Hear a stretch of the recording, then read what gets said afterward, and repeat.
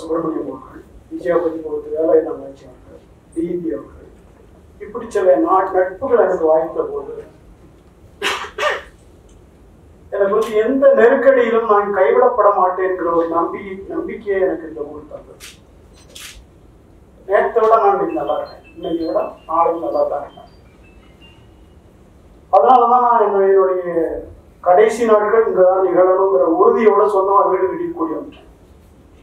வீட்டு கிரகபிரவேசத்துக்கு வந்து சிற்பி அவர்களிடம் சொன்ன, இனிமேலாவது எனக்கு ஒரு நிரந்தர உங்கு மாவட்டத்து குடிமகன் ஆகிய ஒரு அந்தஸ்தை தாருங்கள் அப்படின்னு கேட்டான். ஏன்னா வந்தேரின்னு சொல்றாங்க. டிபிக்கு அவர் கம்ப்ளைண்டா சொல்லும்போது அவர் சொன்னார், 500 வருஷத்துக்கு முன்னாடி வந்து என்னையே வந்தேரி தானே சொல்றான், நீ 30 வருஷத்துக்கு முன்னாடி வந்து இந்த கம்ப்ளைண்ட் சொல்றீங்க அப்படின்னு கேட்டார். ஒரு படைப்பிலக்கியவாதியாக நான் இந்த விஷயம் பார்க்கிறேன். படைப்பாளி என்பவர் தான் வாழ்கிற வாழ்க்கைக்கு நாணயமானவனாக இருக்க வேண்டும். ஒரு 10-15 டிகிரி கணிதத்தில் சொல்லணுமான வேறுபாடு இருக்கலாம், எழுதுவதற்கும் வாழ்வதற்குமான வேறுபாடுகள் இருக்கக்கூடும்.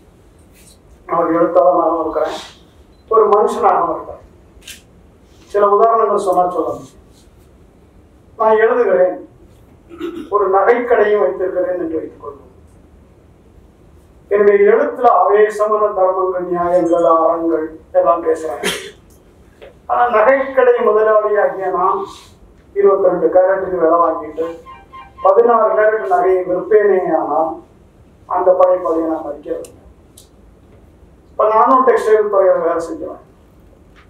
100% காட்டன் என்று சொல்லிக்கொண்டு ஒரு வேட்டியை எனக்கு விட்டு விட்டு அது ஒரு 2 தோப்பு துவச்சி கட்டினதுக்கு அப்புறம் சொரன்னு வந்தா எனக்கு தெரியுது டிஸ்கவுண்ட் 35% இருக்கு. 100% காட்டனுக்கு விலை வாங்கி கொண்டு அது 35% விஸ்கோஸ் சேர்ந்து விட்டு இருக்கிற ஒருவன் ஒரு எழுத்தாளராக புரிந்து கொண்டு உலகத்து அறம் பேசுவானே, ஆனால் எனக்கு அந்த எழுத்தின் மீது சந்தேகம் வரும். வாழ்வுக்கும் செயலுக்குமான எழுத்துக்குமான முறைகள். நான் ஒரு மகா இளைஞன் அல்ல, நான் ஒரு மனிதனும் கூட. வியாழக்கிழமை தோறும் கோவை புதூர் உழவசந்தைக்கு வந்தீங்கன்னா என்ன நீங்க இங்க பார்க்கலாம். நானும் ஒரு கத்திரிக்காயிலிருந்து தூக்கி வழி போட்டுட்டு இருப்பேன். யோகா சுப்பிரமணியம் மாதிரியான நாட்கள் நாம் பார்க்கிற ஒரு விஷயம், அவர் பேசுகிற கொள்கைக்கும் வாழ்க்கைக்குமான முரண்கள் மிக மிக குறை. எனக்கு சொந்த அனுபவம் இருக்கு. அதனால்தான் அந்த கோவையில் நிரந்தரமாக வாழ்வதற்கு நான் முடிவெடுத்த காரணங்களில் அவரும் ஒருவர் என்று சொல்வதற்கான விஷயம். நான் புத்தகத்தை பேசுறதை விட மனிதனை பேசலாம்னு நினைக்கிறேன்.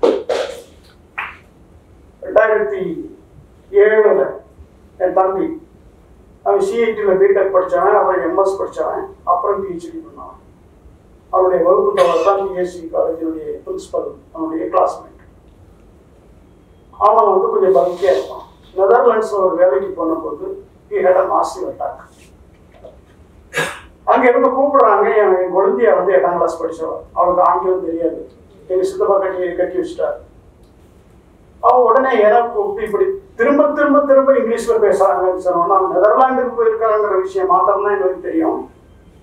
உடனே இந்த கம்பெனிக்கு ஃபோன் பண்ணி என்ன வச்சுன்னு சொல்லி என் மகா வந்து கோயம்புத்தூர் மெடிக்கல் காலேஜில் அவசரம் படிச்சுட்டு இருக்கான். அந்த கம்பெனியை தொடர்பு கொண்டு அவன் மருத்துவமனையில் அட்மிட் ஆகிருக்கான். யாராவது ஒருவர் வந்து உடனே கிளம்பி வாங்கன்றாங்க. நல்ல வேலையா அவரோட பாஸ்போர்ட் இருந்தது. அடுத்த நாள் காலையில நான் யோகா சுப்பிரமணியத்தை போய் பார்த்தேன். அவர் உடனே தன்னுடைய நெதர்லாண்ட்ஸ் சேல்ஸ் மேனேஜருக்கு ஒரு மெயில் டைப் பண்ணார். இப்படி என்னுடைய நண்பருடைய மகா வரலா, அவருடைய முதல் விமான பயணம் அது, நீ இங்கே அவங்கள பார்த்துக்கணும். சரி. ஆனா தன்னுடைய 2 டிராயரை தொடர்ந்து ஏதோ தொலைவரார். இந்த தொலைவரார் இந்த ஃபைல் எடுக்கிறாரு. ஒரு $330 அல்லது $340 இருக்கும், அமெரிக்கன் டாலர். எங்கேருந்து சேர்த்து எடுத்து இது அவளுக்கு பயனுள்ளதாக இருக்கும் என்று எனக்கு கொடுத்தார். இது நடந்து 2007 12 வருஷத்துக்கு முன்னாடி. அப்புறம் இங்கிருந்து பாம்பே போய் அந்த எம்பசியில ஸ்பெஷல் விசா வாங்கி பயணம் போய் அவன் 1 வாரத்துல இறந்து அவனுடைய பிணத்தோட தெரியும். அந்த வருஷம் ஏதோ வந்து என்னுடைய புத்தகத்தை கொடுப்பதற்காக அவருடைய அலுவலகத்தில் நான் போயிருக்கேன். தீபாவளிக்கு ஒரு 2 அல்லது 3 நாள் முன்பாக. அப்ப அப்போ வந்து அவருடைய நிறுவனத்தில் இருக்கக்கூடிய ஊழியர்களுக்காக 1 கிலோ அளவிலான லட்டு அல்லது மைசூர் பாக்கு பேக்கெட் விநியோகத்திற்காக வந்திருக்குது. அவருக்கு ஒரு பேக்கெட் கொண்டு கொடுக்குறாங்க. இன்னொன்று எடுத்துட்டு வரனால அதை எனக்கு கொடுத்தாரு. சார் எனக்கு இந்த வருஷம் தீபாவளி இல்லை, உங்களுக்கு தெரியும் இல்லை அப்படின்னா. தெரியும், அதனால தான் கொடுக்குறேன். இது பற்றி அதில் ஒரு கட்டுரை இருக்கு. அதோட சேர்த்து எனக்கு ஒரு கவர் கொடுத்தாரு. நான் வீட்டில் போய் கவரை திரும்பி பார்த்தேன். அது கூட 10,000 ரூபாய் பணம். 51 புத்தகங்கள் எழுதியிருக்கேன். சாகித்ய அகாடமி விருது வாங்கியிருக்கிறேன், கலைமாமணி விருது வாங்கியிருக்கிறேன், கனடாவில் போய் ஏற்றமிழ் விருது வாங்கியிருக்கிறேன். 2 மாதம் முன்னாடி மெல்பர்னில் போய் அது என்ன ஒரு தமிழ் ஒரு விருது வாங்கியிருக்கிறேன். ஆனால் என்னுடைய பென்ஷன் வந்து 1418 ரூபா தான். 74 தான் நான் வாழ்ந்துட்டு இருக்கேன். பிள்ளைகளுடைய உதவியால் கூட இல்லை. யாருடையும் கையேந்தி இருந்ததில்லை. அந்த 10,000 வேல்யூ எனக்கு தெரியும். இப்படி ஒரு மனிதாபிமானம் உடையவர். என் மக கல்யாணம் 2011 நாகர்கோவில் இருந்தபோது நாகர்கோவில் எனக்காக வந்தவர். வீடு கட்டிட்டு இருந்தேன் கோயம்புத்தூர்ல. ஒரு 7 வருஷம் முன்னாடி வீடு கட்ட ஆரம்பிச்ச போது இது மாதிரி ஒரு புத்தகம் கொடுக்குறவங்க அவர் அலுவலகத்துக்கு போறேன். அங்கே ரொம்ப சிரமப்படுவீங்களா? இல்லைங்க, என் பையன் யூஎஸ்ல ஷார்லட்ல வேலை பார்க்குறான். ஒரு 40 லட்சம் ரூபா தந்தான். இன்னொரு சைட் வச்சிருந்தேன், அதை 10 லட்சம் ரூபாய்க்கு விற்றேன். ஆனாலும் இன்னொரு 10 லட்சம் இல்லாமல் தீராது போட்டிருக்கு. தட்டழிஞ்சுக்கிட்டு இருக்கேன். செக் புக் எடுத்தாரு. எடுத்து ஒரு தொகை எழுதி கையெழுத்து போட்டு திரும்பி தந்தார். 2 லட்சம் ரூபா. அடுத்த வார்த்தை கேட்டார், ஆஞ்சநேயனை எப்போ திரும்பி தெரிவிங்க? சொன்ன தீபாவளிக்கு 1 வாரத்துக்கு முன்னாடி தான் நான் உங்கள்கிட்ட வாங்குறேன். அடுத்த தீபாவளிக்கு முன்னாடி கொடுத்தேன்.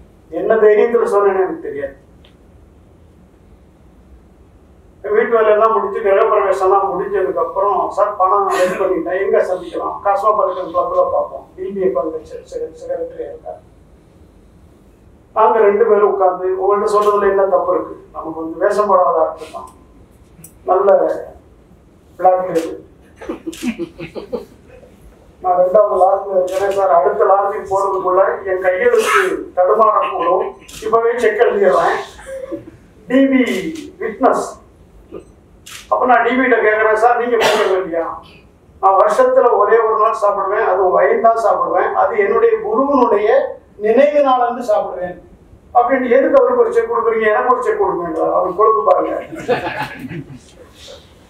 நான் சொன்னேன், இல்லை அவர்கிட்ட வாங்கின கடனை திருப்பி கொடுக்குறேன். அப்ப எப்ப சொன்னாங்க, அஞ்சு எனக்கு ரொம்ப சந்தோஷமா இருக்கு. எங்கிட்ட கடன் வாங்கிட்டு திருப்பி தர்ற ஒரே ஆள் நீங்க தான். இப்படி பல விஷயங்கள். என்னுடைய வீட்டுக்கு ஒரு வயசுக்கு வந்திருப்பார். என் பையன் இப்ப அக்சென்சர் ஒர்க் பண்றான், மேனேஜரா இருக்கான், 2 லட்சம் ரூபாய் சம்பளம் வாங்குறான். மகன் வந்து அனஸ்தீசியாலஜிஸ்டா இருக்கா. மாப்பிள்ளை கோயம்புத்தூர் மெடிக்கல் காலேஜில் எம்எஸ் ஆர்த்தோ அசிஸ்டன்ட் ப்ரொஃபஸரா இருக்காரு. என் மகன் கல்யாணத்துக்கு வர முடியல. அந்த நாளில் அவர் ஊர்ல இல்லை. 2 நாளைக்கு முன்னாடி நம்ம அண்ணன் சிவகுமாரோட அவருடைய மகளையும் கூட்டிட்டு வீட்டுல வந்து மத்தியானம் நாங்க சாதாரணமா சமைச்சிருந்த சாப்பாடு சந்தோஷமா சாப்பிட்டுட்டு, இந்த மாதிரியான ஒரு மனசு. நானும் அவரும் பொருளாதார நிலையில பல படிகள்.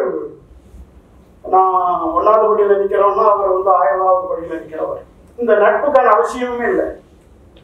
ஒரு எழுத்தாளங்கிற முறையில் ஒரு மனிதனாக அவர் செய்திருக்கிறார்.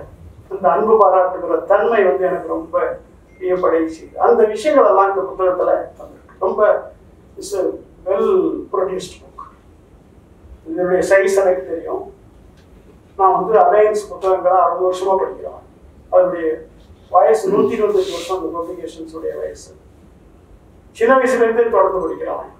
ரொம்ப அற்புதமா அட்டை போட்டிருக்காங்க. நல்ல பேப்பர்ல ரொம்ப மலிவான விலையில புத்தகம் தயாரிச்சிருக்காங்க. 216 பக்கம் உள்ள புத்தகத்துக்கு 140 ரூபா தான் வச்சிருக்காங்க.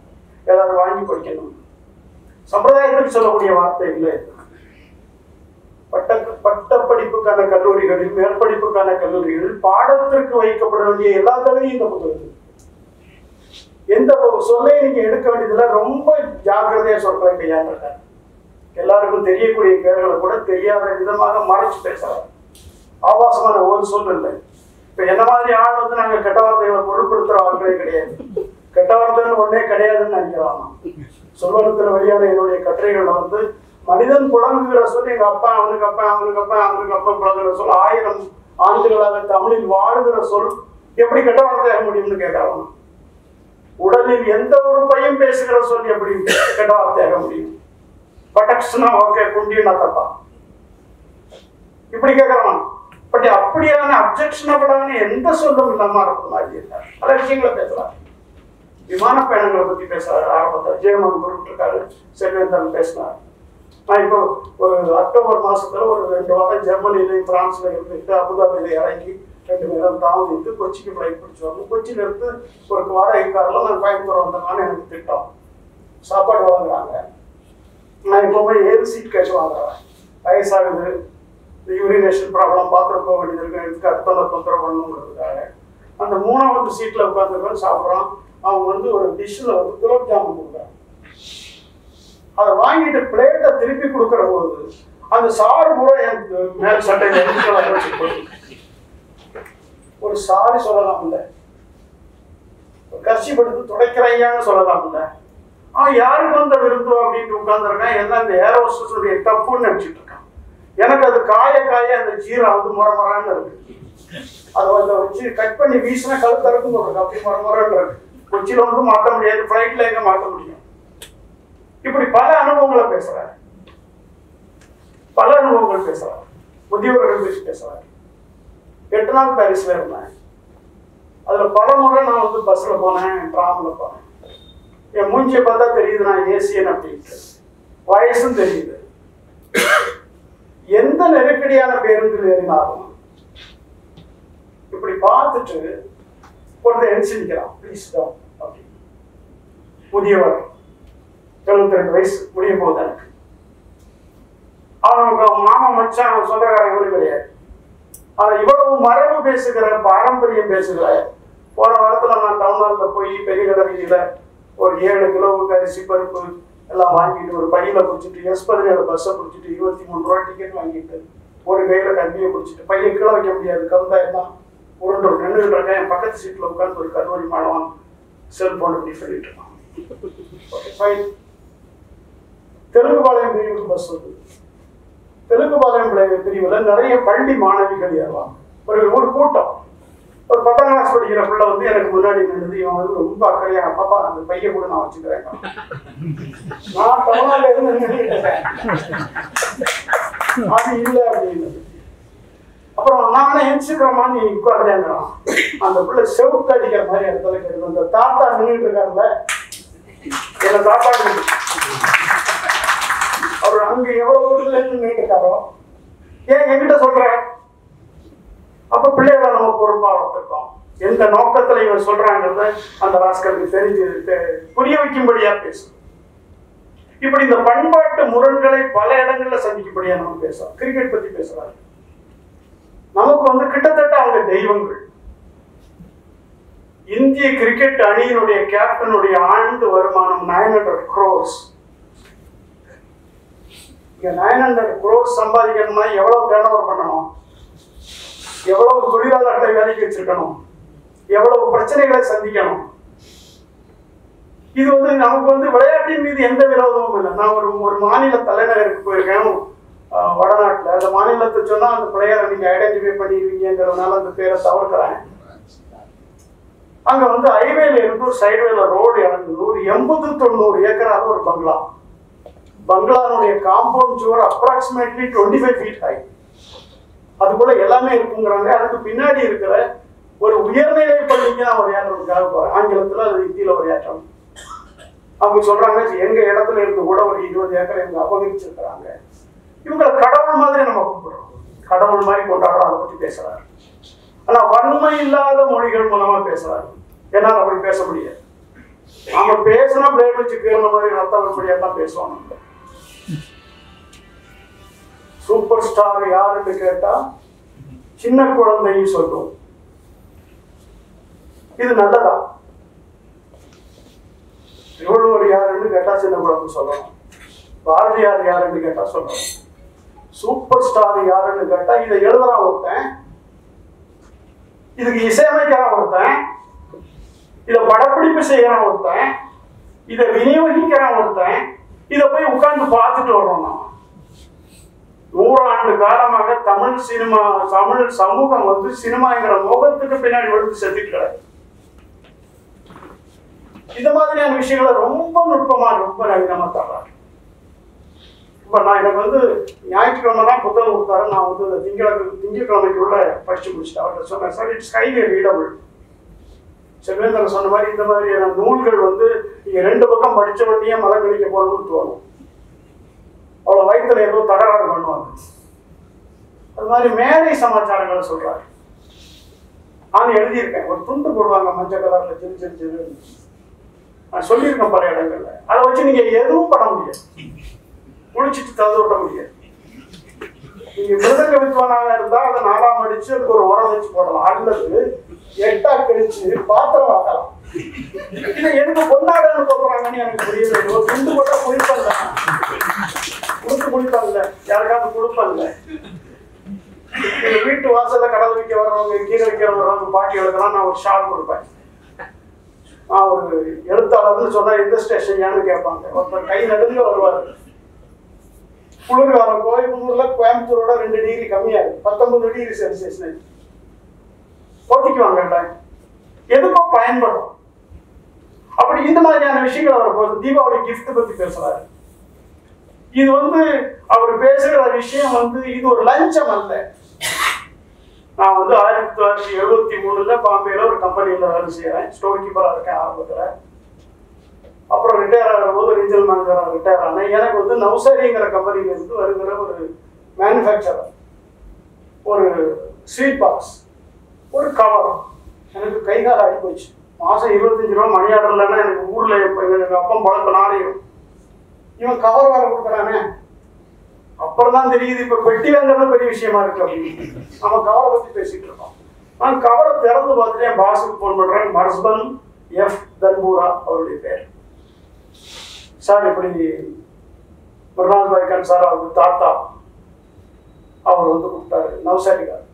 என்ன செய்யட்டும் வச்சுக்கோ, எனக்கும் கொடுத்தாரு அப்படின்றாங்க.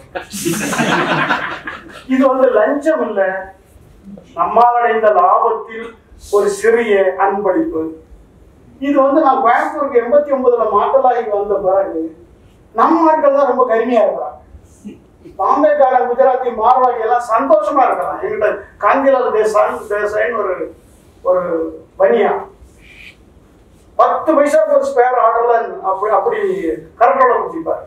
நானும் அப்புறம் ஒரு பிரமாதமான லஞ்சு கூட்டு போறேன். ஏன்னா காந்திபாய் இவ்வளவு 10 பைசாக்கு இப்படி போய் சண்டை பண்ணி இப்ப இவ்வளவு செலவு பண்ணி லஞ்சு கூட்டு போறேன். அது வேற ஒருத்தர் தந்தார. இது அப்படி இல்லையே தோஸ்திங்க. அவங்களுக்கு வந்து நம்ம விட பல வகையில பெரிய மனசு. நாம் தமிழ் இனம் உயர்ந்தது, பண்பாட்டில் உயர்ந்தது, விருந்தோம்பலில் உயர்ந்தது, வீரத்தில் உயர்ந்தது எல்லாம் பேசிட்டு இருக்கோம். அறிவுன்னு ஒரு சொல்லு இருக்கு தமிழ்ல. தமிழன் அறிவில் சிறந்தவன். ஆண்டாள் சொல்றா அறிவொன்றும் இல்லாத ஆயர் குலம்ங்கிறான். எனக்கு எசக்கிமுத்தூர் ஒரு நண்பர் எகிப்துல இருந்தார். அந்த ஆண்டாள் அவர் வந்து மதத்தால் வைணவர், உணவால் சைவர். நம்பியார்னு ஒரு செட்டு கோனார்கள்ல யாதவர்கள்ல கம்பெனி பக்கம் வாங்குறாங்க. தென்கோசியில் ஒரு கோடி. அவர் வந்து கேசட்ல அந்த இடத்தை அழிச்சு வச்சிருக்காரு. அறிவொன்றும் இல்லாத ஆயர் குலம் திருப்பாவை கேட்கிற போது அது வந்து பிளாங்கா ஓடும். என்னங்கன்னா எனக்கு ஆண்டாள் மீது பெரிய கோபம், இந்த குலத்தையே அறிவில்லாத குலம்னு சொல்லிட்டாங்க. நான் சொன்னேன் அந்த இடத்துல அறிவுதான் சூதுன்னு பொருள். அறிவுங்கிறதுக்கு நாலேஜ்ங்கிற பொருள் இருக்கு, விஸ்டம்னு பொருள் இருக்கு, சூதுன்னு ஒரு பொருள் இருக்கு. சூது இல்லாத குலம்னு சொல்றாங்க. சொன்னாங்கன்னா அவர் என்னை கட்டி பிடிச்சாரு. வாழ்நாள்ல இருந்து ஒரு பெரிய சாபம் விமோச்சனம் ஆச்சு அப்படின்ட்டு எனக்கு பல சமயங்கள்ல தோணும். தமிழர்களை பத்தி யோசிக்கிற போது அறிவான குலம் இங்க பல சமயங்கள்ல அறிவுங்கிற சொல் சூதுங்கிற சொல்ல பயன்படுத்தும். அதை முழுக்க ரொம்ப சாஃப்ட் டோன்ல ரொம்ப நிதானமா யாரையும் புண்படுத்தாத விதத்தில் அவர் இயல்பில் அவரால் யாரையும் புண்படுத்த முடியாது. எப்படியாமன்னு சொல்றதை கூட ரொம்ப நாசுக்கா சொல்லுவார், மென்மையான மொழியில சொல்வார், பண்பாடுடைய சொற்களில் பெயர்த்து சொல்வார். நாங்க வெளிப்படையா சொல்லிடுவோம். பெரும்பாலும் நான் இந்த மாதிரியான சுவாரஸ்யமான புத்தகங்களை நான் செல்வ அடிக்கடி திணிச்சு வைக்கிறது இல்லை. இன்னொருத்தருக்கு படிக்க கொடுத்துருவோம். ஒரு புத்தகம் ஏற்கனவே கொடுத்தாரு, இன்னைக்கு இந்த புக் கையில் வாங்கி வச்சிருக்கேன். யாருக்காவது நல்லவங்களுக்கு போய் சேர்ந்துருவாரு. இது வந்து எல்லோரும் ஒரு விதமான ஒரு பண்பாட்டு செறிவோட வாசிக்கப்பட வேண்டிய ஒரு. நான் இது வந்து மேடை சம்பிரதாயத்துக்காக சொல்லுறேன். அவருடைய எல்லா புத்தகங்களுக்குமே அந்த தன்மை உண்டு. எப்ப நம்முடைய கம்பு, சோளம், வரகெல்லாம் ஒரு துச்சமாக கருதப்பட்ட காலம் போய் இன்னைக்கு பெரிய பெரிய டின்னர்கள்ல கடைசியில தயிர் சாதத்திற்கு பதிலாக கம்பு சாதம் வைக்கக்கூடிய இடத்துக்கு நம்ம வந்து சேர்ந்துருக்கோம்.